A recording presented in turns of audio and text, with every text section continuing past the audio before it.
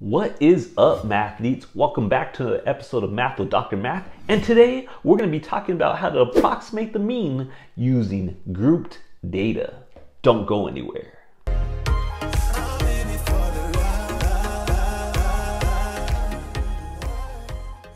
All right, mathletes, so here's the big idea. What happens when we don't have the raw data? What are you talking about? The data's undercooked?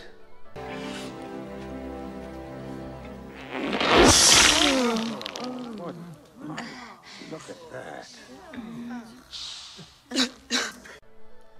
No, what we're looking at is sometimes the data is already summarized for us.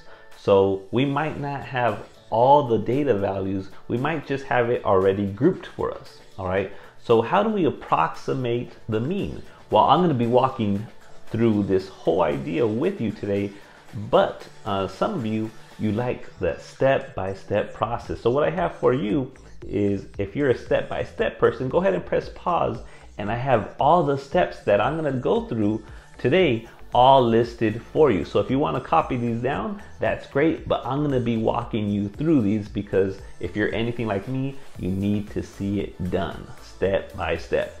Ready? I am. Here we go. All right, so here's our first example. Let's go ahead and read this together.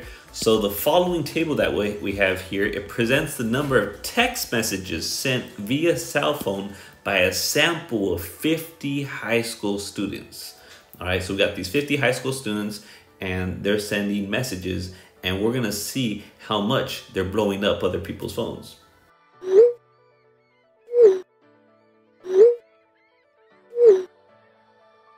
All right, so our goal here is to approximate the mean number of messages sent. All right, so on our left-hand column here, we have the number of text messages sent, right? But notice they don't give us every single student. They group them all together. So they said, all right, 10 students sent anywhere between 0 and 49 messages. 5 students sent anywhere between 50 and 99 text messages. 13 students sent anywhere between 100 and 149 messages. 11 students sent anywhere from 150 to 199 text messages. 7 students sent anywhere between 200 and 249 text messages, and 4 students should have had their cell phone taken away years ago. All right, so we have all this information, right? So first things first, if you go and if you're the person that wrote down in your notes the step-by-step, notice what it said. The first thing we're gonna do is we're gonna take this list here, this column, excuse me, and we're gonna find the midpoint of each one of these rows here. So let's go ahead and let's do that. Find the midpoint, excuse me, of each one of these cells. So let's go ahead and do that.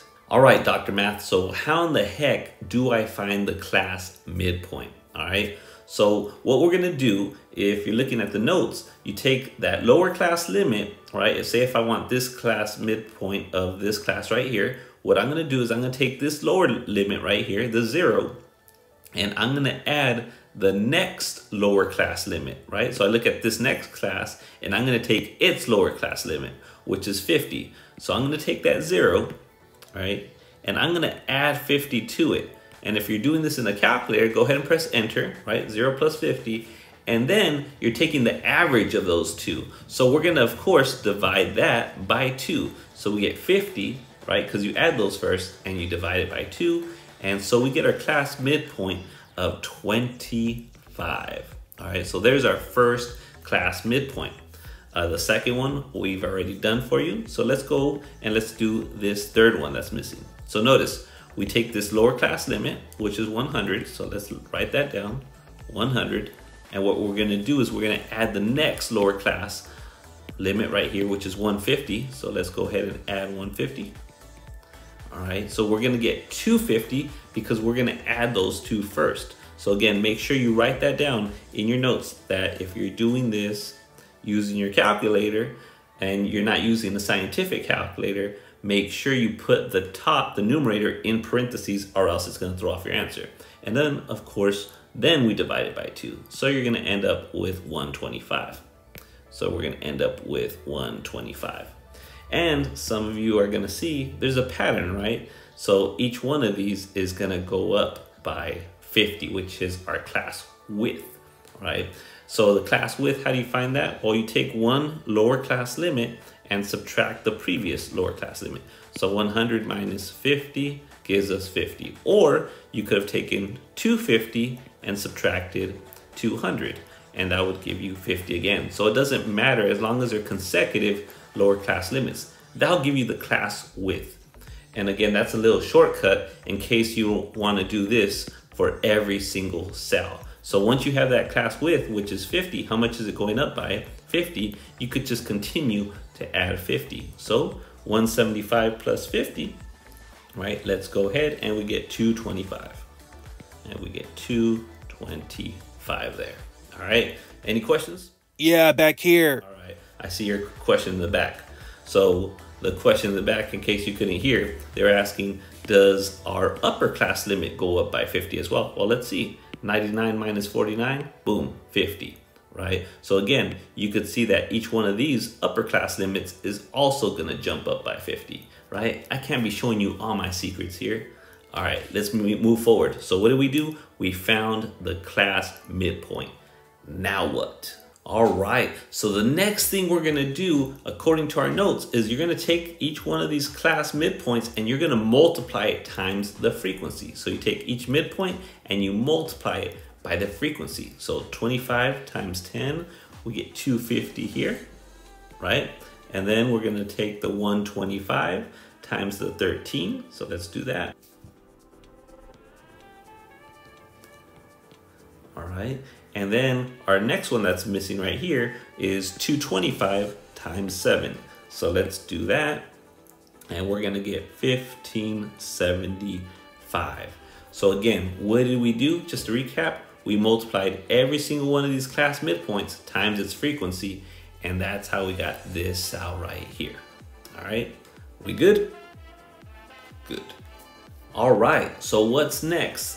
You're gonna see this sigma, capital Greek letter sigma here, and what that's gonna tell us to do is, notice I have the parentheses here to really focus on. First, you're gonna go ahead and do that multiplication that we just did, and then what you're gonna do with each one of those products is you're gonna add them up, and that's what sigma tells us to do. It tells us it's a summation.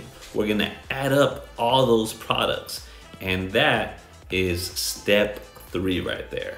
All right, so again, make sure this makes total sense. All we're doing is after you multiplied, right, we take that column and we're gonna add up every single one of those cells. So take out your calculator and let's do this. All right, so after doing some fast calculations, again, we're just adding up this column right here where we took each one of those midpoints and we multiplied by the frequencies, right? We got these cells right here, and what we said is we're gonna add up every single one of these, and what we got was 6,850, right? So not only are we gonna add up this cell right here, but we also need the total frequency, right?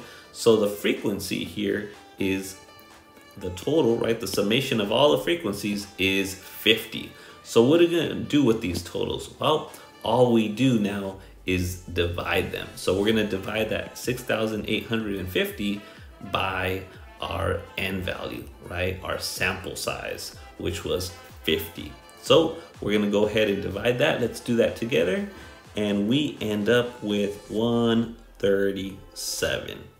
So the mean of this sample, right, we could approximate it to 137. And what is it that we were trying to find? We were trying to find the average number of text messages sent, right? So an average of 137 text messages.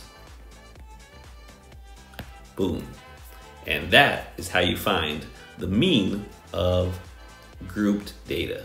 All right, folks, so that's what we have for you here at Dr. Math Studios. Don't forget to like this video, subscribe, and share this great content with your friends. We'll see you next time. Peace.